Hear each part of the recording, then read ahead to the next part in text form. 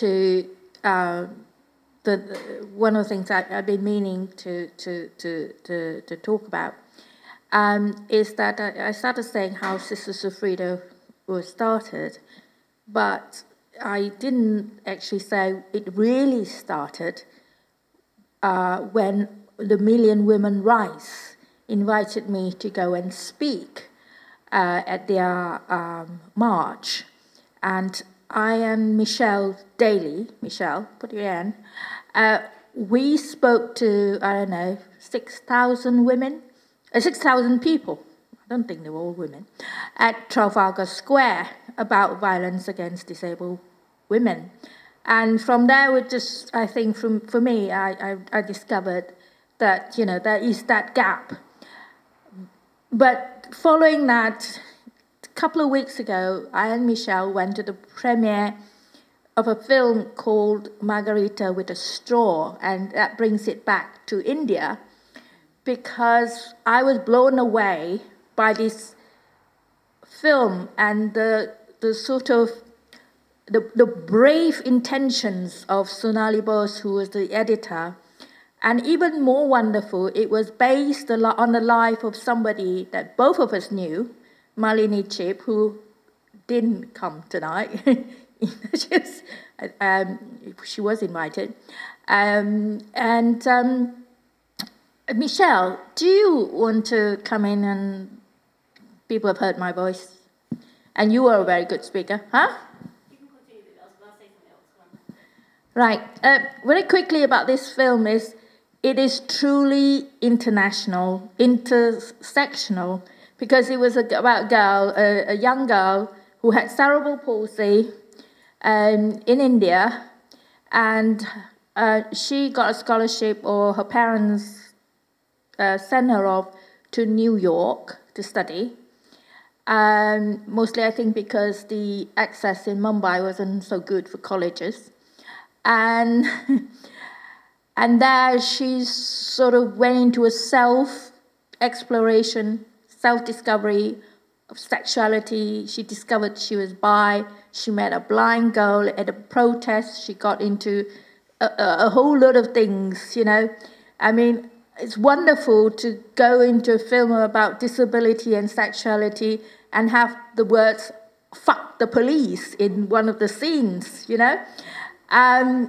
But it was all about, and then it talked about her relationship with her mother and her parents, and it's the whole kind of politics, the sexuality, the relationships of being disabled, being a woman who is full of curiosity is there. And it was just a great film. And I'm going to, Michelle, do come in.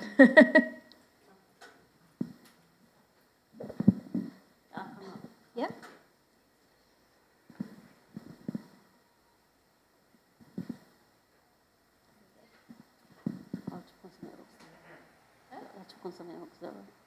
Okay.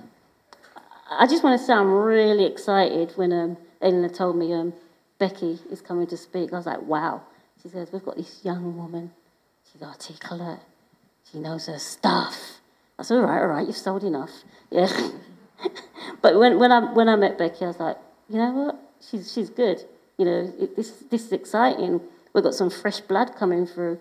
And I think it's having Becky on stage is fantastic. I think we do need some new blood. It's the young generation that we need to be working on to come through the doors and give new ideas, because your experiences are so different from our experiences, so different from my experiences.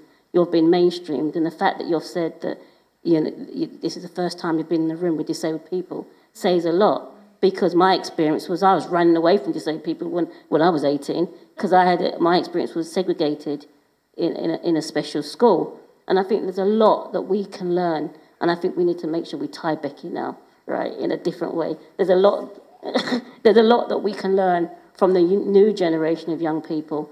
And Becky's experience doesn't really reflect every disabled person out there, because many young disabled people don't have that opportunity to have been to mainstream school, to have this experience that people like Ruth, who have campaigned long and hard before myself, for disabled people to have what Becky wants. Becky is the dream that we wanted when we think about young people's experiences, what we might have not had the opportunity to achieve what Becky wanted, but the fact that we can see the fruit of it is fantastic. And what we want to do really is to nurture what Becky's got so she can make it better for the generation after her. And I think there is so much that we need to be able to find a way by working with people like Becky and other young people to say, how do we bring the new blood in? How do we work with new blood? Because their experiences, and we have to be realistic, is different from our experiences. When we were growing up, I talk for myself, there was no such thing as accessible toilets. You had to plan your day when you left your home, whether you drank, what time you drank, because there's no such thing as being able to do things like that. There was no such thing as accessible buses, no such thing as drop curbs, not Ruth nodding her head. There was a lot more logistics in how you planned your day for just doing day-to-day things. For Becky, that's going to be like, I don't really understand that. If I want to get on a bus, I get on a bus. I can sneak out my front door. Yeah, but that was not a reality for many disabled people. And I keep saying that I want to see Becky at more things, and I think we can learn from people like Becky. But also, I think another thing that's important about these things, I think, Ellie, you touched on it, you know, we've got social media, and, you know, this is a great way to reach people who haven't been here today. And I think we're talking about domestic violence against disabled people. I think there's so many voices that couldn't come here who are being abused in their room, and they're being abused for a number of different reasons. And they may not know about the supports that are out there, people who are refugees, who are fleeing domestic, you know, fleeing violence from their countries, or people, even people who don't have status in this country. They're having to live in certain conditions. I was talking to Lanny at the back earlier on. It's how to reach the voices that we haven't, that we don't know about. How to reach the voices that may not even know about our groups. It's important that we find ways and using certain technology, and we say technology, not everybody has internet access. People are living underground in different ways. For me, it's how do we reach those voices, how do we reach certain people. Not everybody has the opportunities that we have. In many ways, people could define us as the privileged disabled people. We may not, I won't define myself as privileged, but in many ways we could be for people who can't access what we have access to. And I think this is opening a discussion. It's great that we're being live streamed because maybe someone can record it and send it off to other people and say, look, there's these disabled people out there. But also something also beautiful about today, if we've got different faces in the room, different colours in the room. When I started out many years back in the disabled people, it was often, we need a black person on the table. That used to really annoy me. So many times I say, I'm not coming, why should I? The fact that I've been invited because I'm a black disabled woman, well, hell no. You know, you invite me because I am who I am. These are important. You know, we need to think about how we structure certain things when we're speaking to people, because I know for a fact that someone like Becky, who's young and been mainstream, she's not going to be having, come to the room because we need young black disabled people around the table. It's not right to be inviting people in those ways.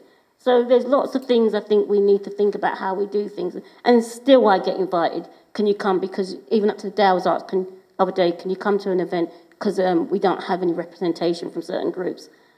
Yes, we do want to have diversity, but don't invite me just like that. You know, we should be thinking about it in different ways. Okay, I feel I'm rambling. But yeah, I think this is a great platform to get going, really. Thanks, Ellie, for organising it. I mean, I entirely agree with what Michelle says. I think that the kind of